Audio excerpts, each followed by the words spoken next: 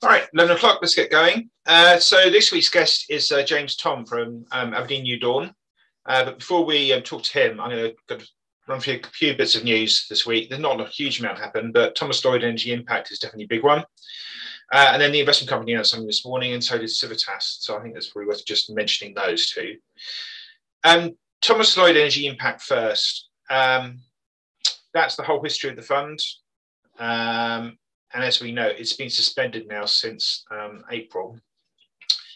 So at the moment, it's showing up as the only fund in the sector on a premium, but obviously that's unlikely to be the case when it starts trading again, if it ever does.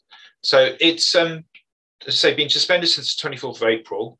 And the problem is that it hasn't finalised its accounts. And there is still, despite the update they released this week, there's still no date for when that's going to happen. They are holding an annual general meeting, so I think they have to.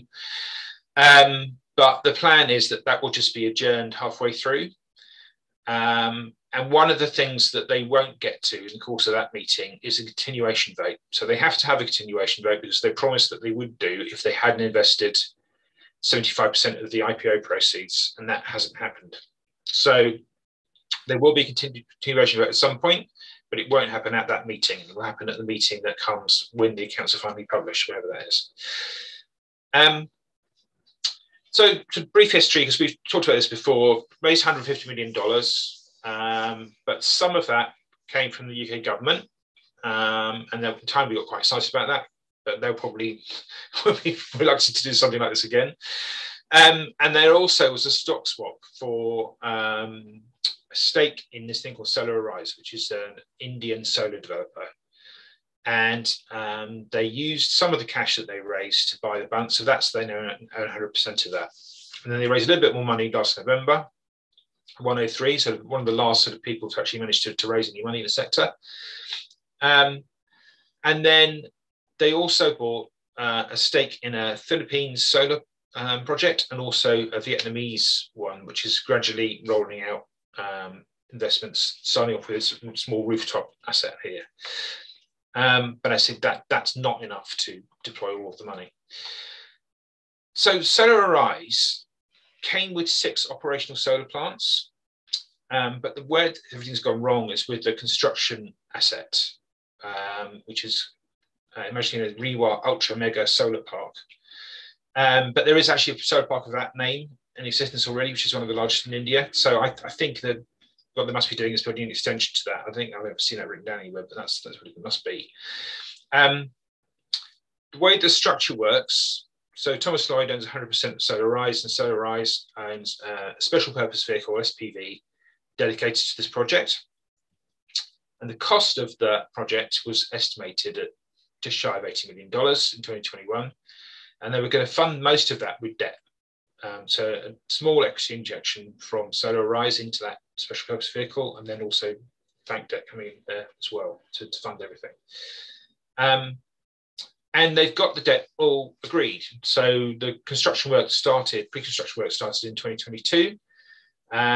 We're not sure how far it's got, but I think basically they haven't got anywhere near putting kit on the site yet. They were just talking about putting sort of things like digging the trenches to put the grid connections in and that sort of stuff, and maybe leveling the land.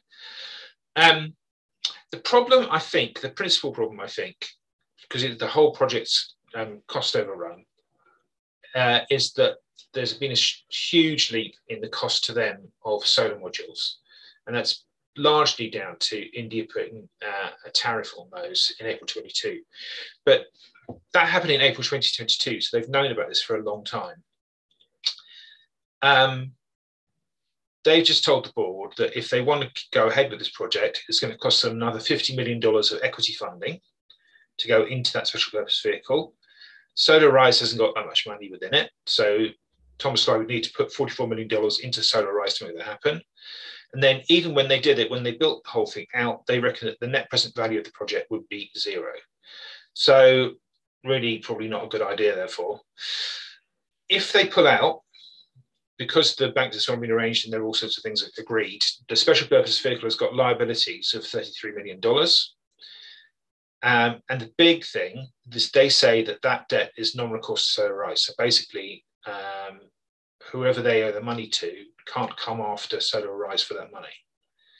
So they can let the special purpose vehicle go bust, and that seems to be what they're aiming to do.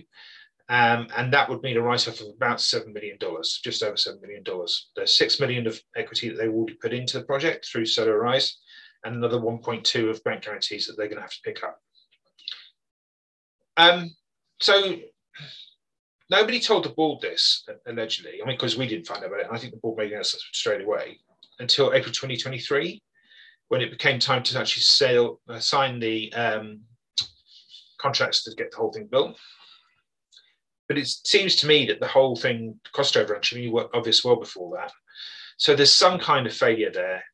It looks most likely. I mean, I think we have to blame the manager, definitely, for not being on top of the situation, whether it was the locals were not keeping them properly informed. We don't know. The manager did make a big fuss at the end of last year that it hired more senior people. We don't know whether that meant that they didn't have those staff in place beforehand. And presumably, you also have to question whether the board were properly on top of things or not. What I think is that shareholders are going to be so upset by this that whatever happens, that they're going to vote against continuation. So the whole thing will be wound up, and pretty short-lived and quite a sad story. But there we go. I think it is probably deserved.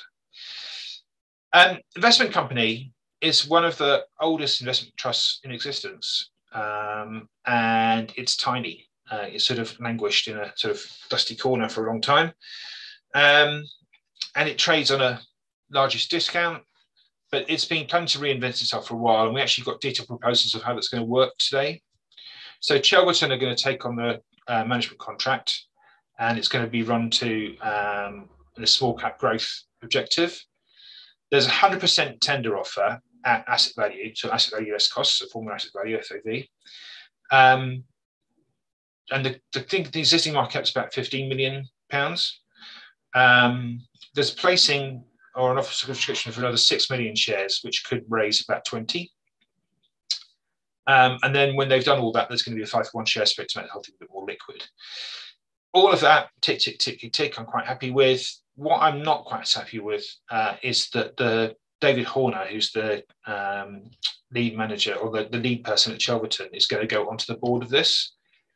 It's really rare now that managers go on boards, and definitely it tends to be a legacy of olden times. It's not the sort of thing that tends to be done. I just don't see the need for it. So I do object to that. And the other thing I've been saying for a long time, it just needs to be called something else, because if you try and Google the investment company, you're never, ever going to find it. You can't find the website, can't find anything. Even in our site, it's really quite hard to find unless you know where to go and look for it, which set to go and look for it. And with Moments in Flexible Investment, I'm guessing it was going to switch to UK small cap going forwards, but there we go. So yes. Yeah, somebody else is agreeing with me there about changing the name. I agree, it's possible to search for. Cool. That's that one. And then finally, Civitas. I'm not going to sort of pull Richard in and hand over to him now because it's very, very brief here. Obviously, we know that there's things to be bid for. What happened today was they brought forward the closing date of the offer from 21st of July to 23rd of June.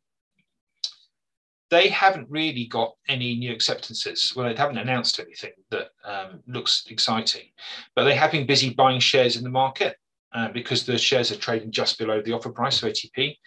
So they now own 17%. Obviously, that's nowhere near enough to win the day.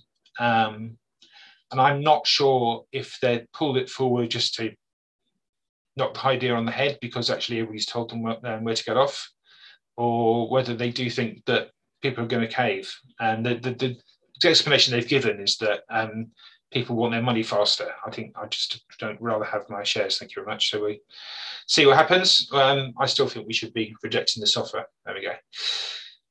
That's all the news that I had.